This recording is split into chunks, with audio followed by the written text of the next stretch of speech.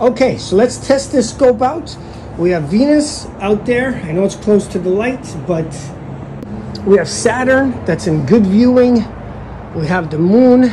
It's about 2 days before a full moon, and then we have Jupiter. What we're going to be doing is looking at all that stuff on this guy.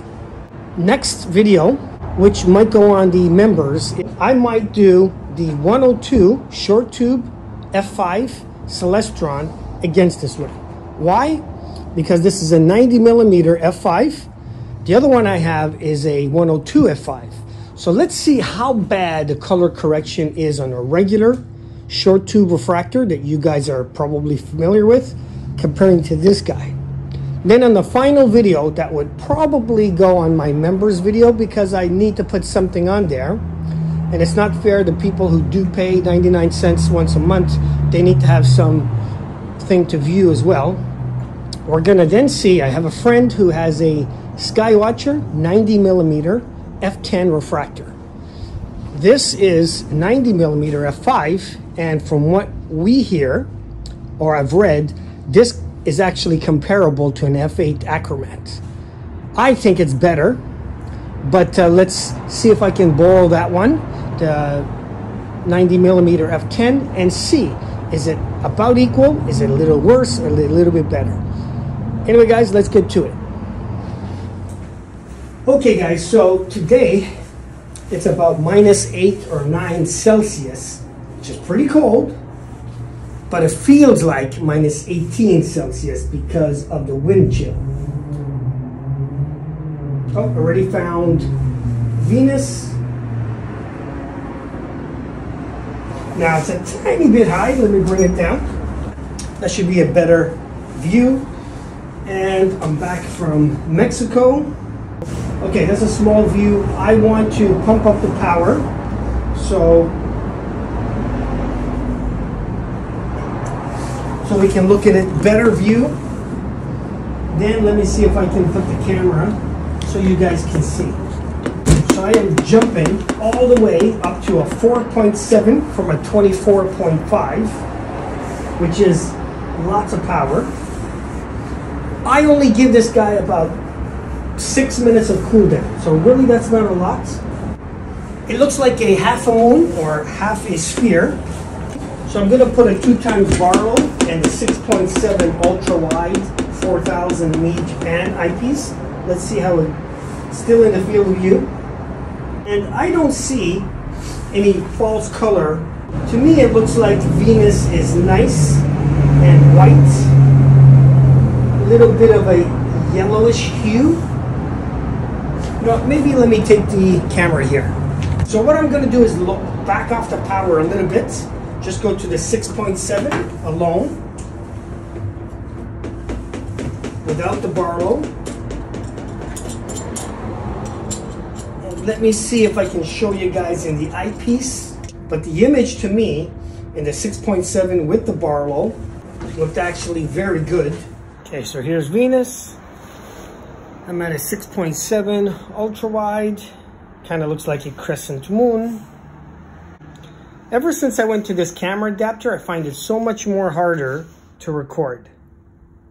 Let's take a look at the moon. Okay. Oh yeah, visually you can see it much better than my iPhone 10.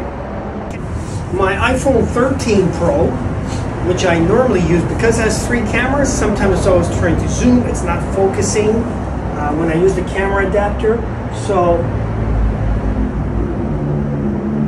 I don't know if I'm going to go back to the old camera adapter I used to have. I used to have less problems with the old one, the Celestron Next Gen.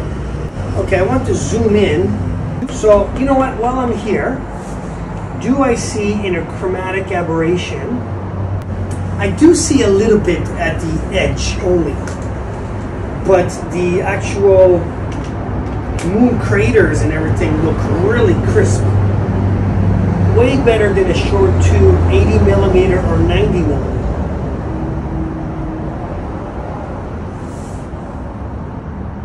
Now I'm sure too, if I gave this guy more cooling, it would look amazing.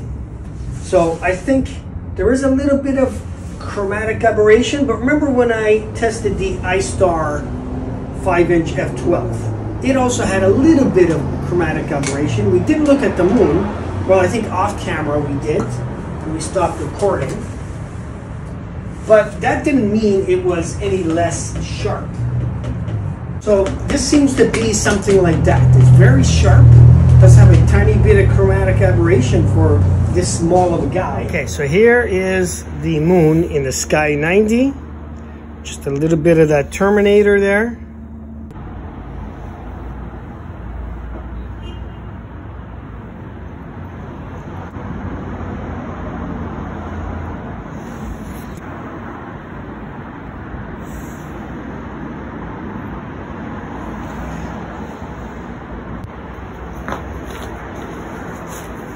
It's still pretty good. Let's go to Jupiter. My hands are freezing. You know, it's hard with gloves on to like focus and put eyepieces in, put eyepieces out. Okay, let's go to a 6.7 so I can see it fairly big. Okay, now I'm gonna use a 2x Barlow. So I'm probably, I would say, at the maximum or even a little bit more with the 6.7 and the 2x Barlow. And again, I apologize because I wanted to put the camera to everything. And what happens is this camera adapter is just, I don't know why, with my old one, I just did it much easier. Why am I having a harder time with a more precise one?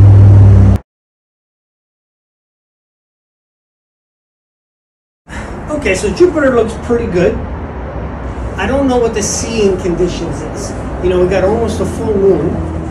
I only gave it, well, I mean, maybe up to now is probably 15 or 20 minutes of cool down time. I think it probably needs more because the banding is not very precise. The sweet spot on the focus is very minor. It's almost like a millimeter. That's why I always wished these Takahashis came with a dual speed. Okay, I think I found the sweet spot there. Now, maybe if I came another half an hour, it'd be a little bit better, and maybe Jupiter would be a little bit higher. But for a short tube fracture, it's actually not bad at all. Now again, I think on the next video, why don't we try comparing this to a 102 f5? I know it's an achromat, but let's see if we can see a lot more image, the quality of the image and contrast, and how bad is the color fringing on both of these, or f5. Does this like suppress it a lot?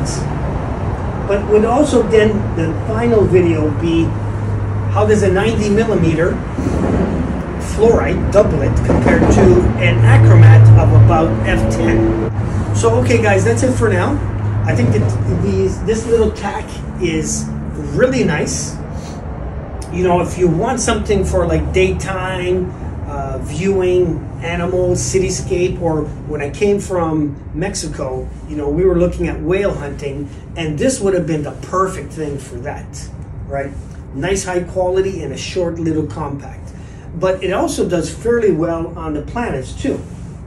A little bit of color fringing, as to be expected with a short refractor of this size. I guarantee if we're using like a 80mm f5 or the 102 f5, it's probably going to be huge percent, like 50% more. But I don't want to just say it unless we're doing it side by side. So let's do that for the next video.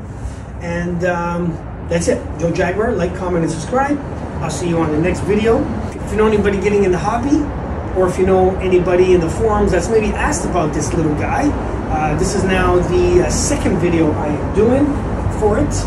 The next one is going to compare it against a 102 f5, and then I'm gonna borrow a 90mm, which is the same as this, but f10. So I want to just see if the color correction, because what I read, it's about an f8 equivalent. It could be, but I'm also thinking maybe it could even be a little bit better like f10. I don't know. So let's let's try and find out. That's it for me. I'm kind of cold. I'm minus 18 here. Now the building and the fence does block most of that wind, which is great. But I'll be back. Let me warm up and we'll see on the next video. And also I do have members video where once a month I put a special video. I think I'm gonna put the final video of this guy, this one against the 90mm f10 on the members. So if you want to join and see, there are some videos that do not go public. It's only 99 cents. And you see something that's not going to go on the live channel. Why not you? Why not me?